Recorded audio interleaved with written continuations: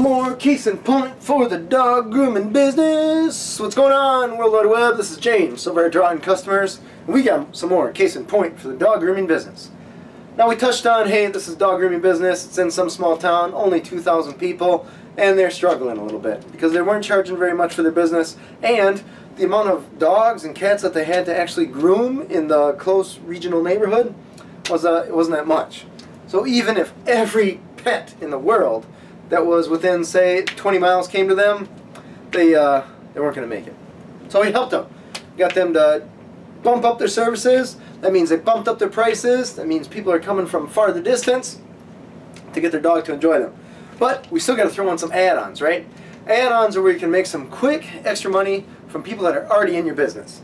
So it's why when you go into a retail store, whatever it is that you bought, you're standing in line at the checkout counter, and you got your batteries, your gum, your candy bars, your soda pops, whatever you got rolling on there. Those are add-on purchases. They got high margins, which is great, and they're quick and convenient. Hey, I'm already here. How long does it take to grab a candy bar and throw it on that little register? Boom, quick, easy. So, cool thing is, learning from those retail establishments, we can do the same thing with dog grooming. However, they don't have to be as quick. You know, you can have like simple treats, right? You got Fifi the Mutt, been a good girl. So we got some treats for Fifi. Those are good, high margin items. But we're looking for something a little bit more. Something to set you apart. Let's just say that you have a play area for these pets, right? And let's say that you charge by the, I don't know, should we charge by the hour? So you got this pretty dog, right? This dog is all prettied up and all fancy. You don't want that pretty dog to go in and play with a bunch of other dogs and get all dug up and dirty right away. But you also don't want that dog to be all psycho and crazy when you're driving that dog home. So what if you set it up so that that dog could go at that play area for just a quick hour, bounce around, play with some friends, and then get cleaned up, get all pretty.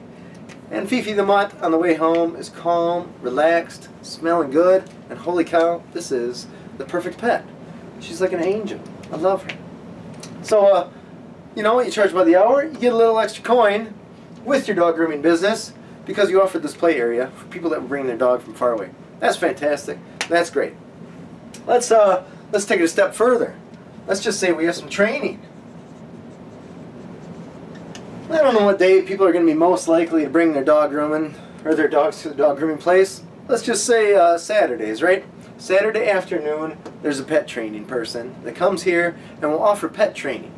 So you got this play area, you got your pet training, same thing, boom, by the hour. And then you get this. So this will actually help people actually bring them. Maybe they're going to bring Fifi the Mutt every week or every month. Hey man, Fifi the Mutt, she gets trained, she gets to play, and when she's all done, holy cow, she's the coolest, calmest, quietest, most well-behaved dog I could ever imagine. She's the envy of my neighborhood. When I go walking with that dog and she's got that loose leash and the other dogs are just going psycho because they're, you know, not very well trained and the owners are crazy, I'm like, hey, you gotta take your dog to this dog grooming place. It makes a world of difference. I have the best dog in the world. You should check it out, and you can have the second best dog in the world. So we got some training, we got some play area, we got some treats. We're gonna say like treats / clothes, because there's a lot of crazy people, my wife included, that like to dress up their dog. It's semi-cruel in my thought process, but in the end, the dog looks cute, right? You need to update your social media with something. Dog and cat, they get a lot of likes. What are you gonna do? So this is just a suggestion. Maybe they got space for this, maybe they don't. Hopefully they do. The training, you can have someone, an outside trainer. Maybe the groomer isn't really good at training. Maybe they are, who knows. If they work with an outside trainer, that outside trainer is going to know other people with pets. And you both can get your business rolling by spreading and sharing the pool of customers and clients that you have. So this is James over at Drawing Customers with another case in point in regards to dog grooming in a small town. Thanks.